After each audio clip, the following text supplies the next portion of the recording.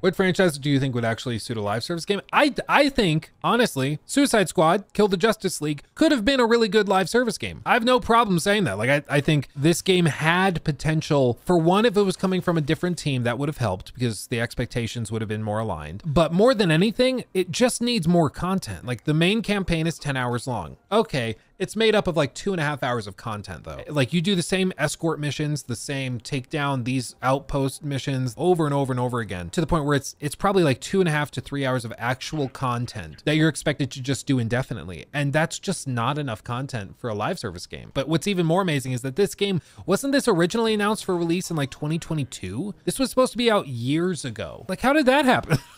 What were they doing? What was this game like 2 years ago? That's the big question for me. Like, if this game is like this now, what was it like when it was supposed to launch?